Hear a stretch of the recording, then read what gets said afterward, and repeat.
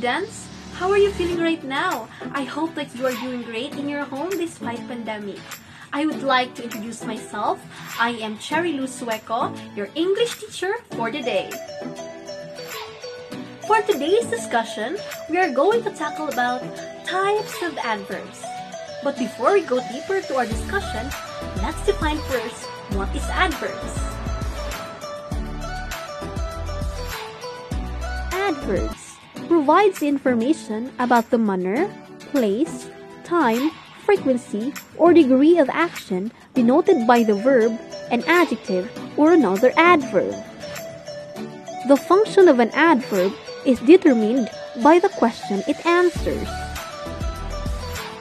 Adverbs are placed in a particular position according to their function in a sentence. And now, let's focus to our topic, which is types of adverbs. There are 5 types of adverbs. These are adverb of manner, adverb of degree, adverb of place, adverb of time, and adverb of frequency. First is the adverb of manner. Tells how something is done or happens. We use it at the beginning or end of a sentence. For example, he gossips incessantly. Is adverb of degree. Tells how much or to what extent something is done or happens. It modifies verbs, adjectives, and other adverbs. We use it before the word it modifies. For example, I love my mother so much. The third one is adverb of place. Tells us where something is done or happens. We use it at the end of a sentence. For example, there is a fair nearby. Is adverb of time.